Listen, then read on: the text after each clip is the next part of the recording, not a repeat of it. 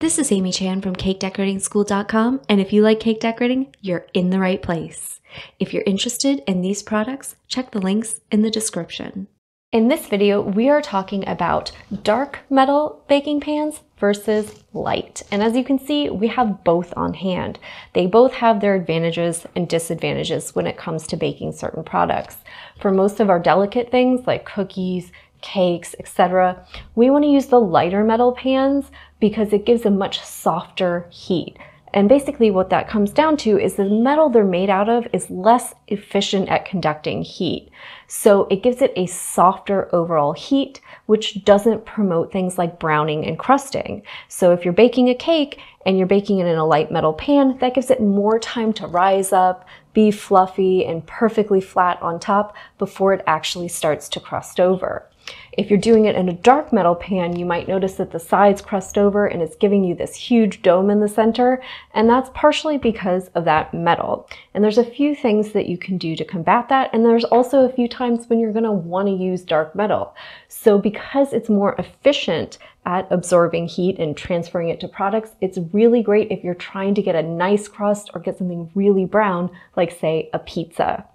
And there's a few things you can do if you already have dark metal pans and aren't willing or ready to reinvest in some lighter color ones.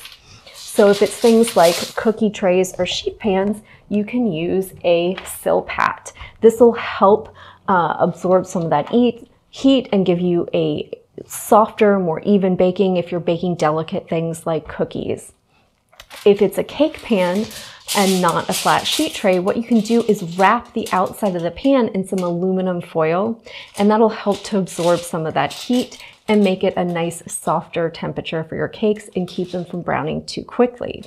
The other thing you can do with these if you're baking more delicate things is also lower your oven temperature by about 25 degrees. And that's a general rule for when you're baking with dark metal trays. And you'll see that a lot on the sides of things like box mixes for cupcakes and cakes.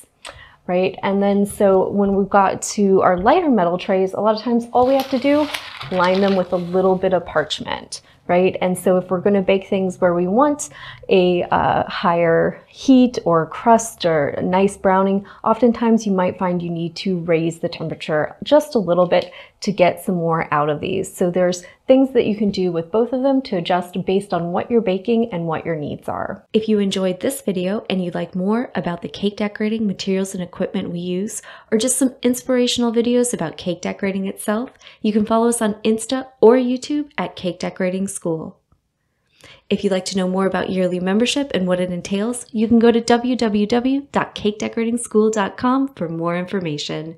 And if you're interested in these products, you can check the links in the description.